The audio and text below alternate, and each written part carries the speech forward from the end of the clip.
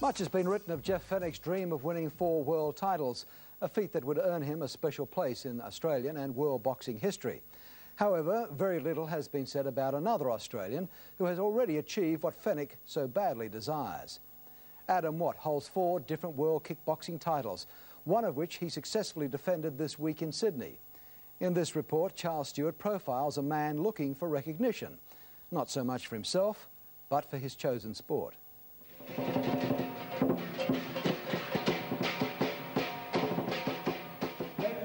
From the Olympic City, Sydney, Australia, kickboxing action 96. Let's get business! This night of kickboxing, these people that are here that have come together, I've seen all these people fight from around the world, and I really think it's going to really showcase kickboxing at its best.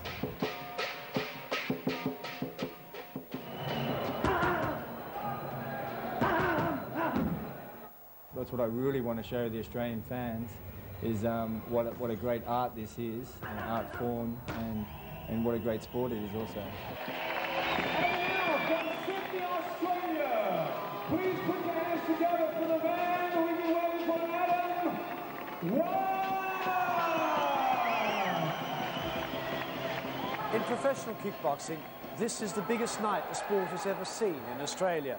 Along with the top international card of fighters, Adam Watt will be defending his World Cruiserweight title. But for the tall fighter from Manly, there's much more at stake than just a World Championship belt. The Adam Watt story begins here on Sydney's northern beaches.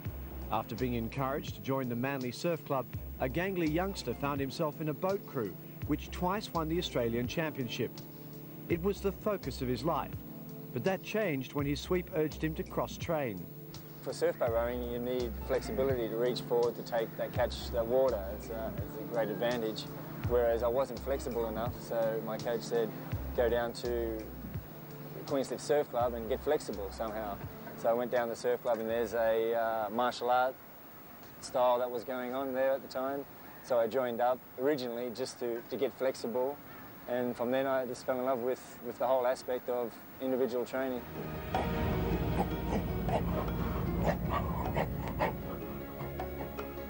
At 192 centimetres, Adam had a major reach advantage with both kicking and punching, and quickly became Australian champion. But he wanted more, so he headed for Japan with very little money and lots of ambition.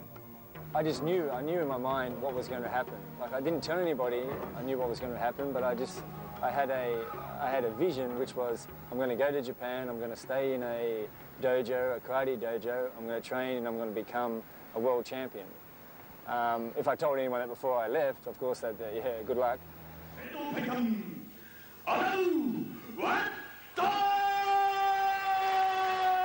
In Japan, Adam Watt attracted immediate interest from the kingmakers in the sport of kickboxing.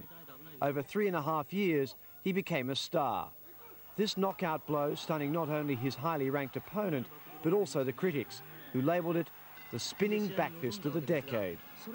It wasn't the only one he'd used to win his fights. Beating heavyweights and fighters in his own division, he became the most popular foreign fighter in Japan. With 4 world championship titles in different kickboxing disciplines, he returned to Australia, knowing he'd no longer have to travel to places like Holland or Siberia to fight. The challenges would come to him. It's not a brutal sport, it's an art form. I want people to see it as that, and that's the way I fight. And when they watch it, I want them to see. In Japan, they call me a technician, or the KO artist. And that's what I want. I don't want to be the mauler or the basher or anything. I want to be the technician or the artist.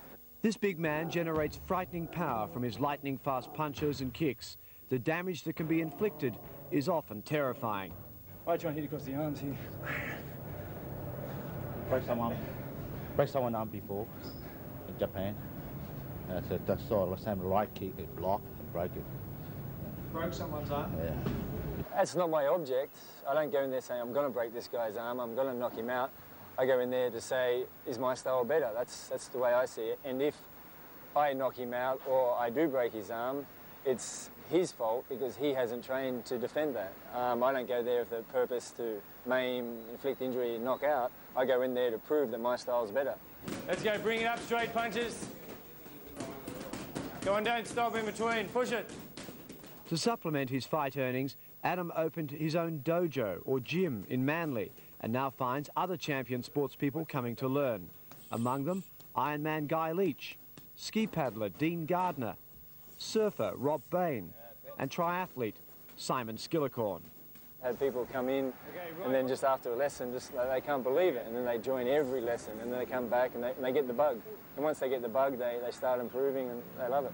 So what we're doing, we're going to run a minute, just strive at 80%, right? So then, and we're going to leave every minute 15. It's also an exchange of skills. Adam helps them and the others pass on their knowledge to help and motivate the fighter in his preparation for the big fight. I run the beach with them, bike ride with them, surf with them, swim with them. That's what I do. I don't try and race any Ironman races or go to any major surfing contests or anything. Right, this is it. So what the flags, right? So we'll have to put some Sydney Casino ones up. The cooperation goes further than just fitness. Adam Watt, kickboxer, is now also Adam Watt, fight promoter. And his Manly mates are in his corner helping with the biggest gamble of his life.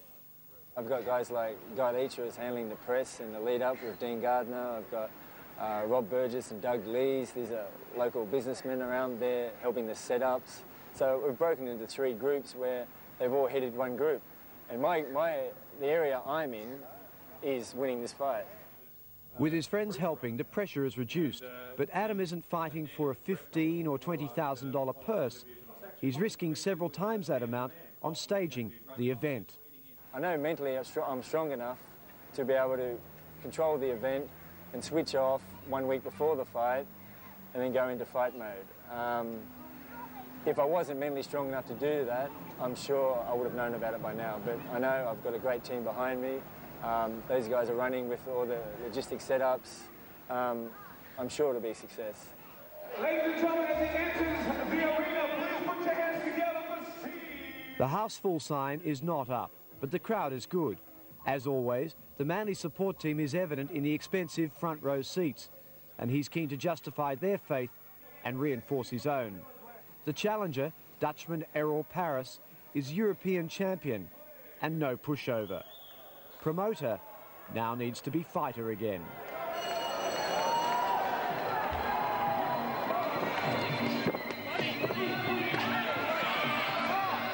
The first round begins well, but leaving his guard open, Adam finds out just how dangerous his opponent is.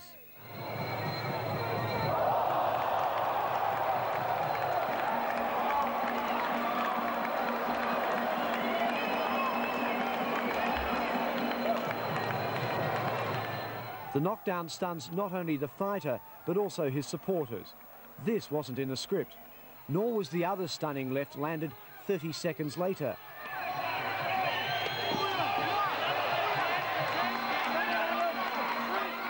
Fortunately, the bell comes to the rescue, and Adam gets 60 precious seconds to regroup mentally and physically.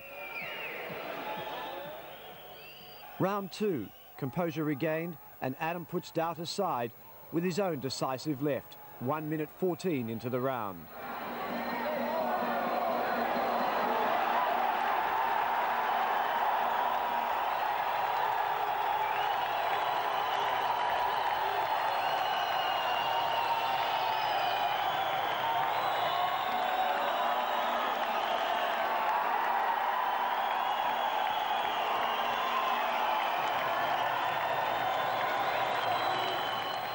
It's the 22nd time in 32 fights Adam Watt has KO'd his opponent.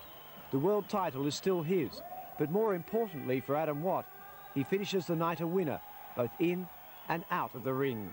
I'd like to thank everyone for coming. And Sydney, you're really showing what can be done here. I think we can do it if we all get together, support each other.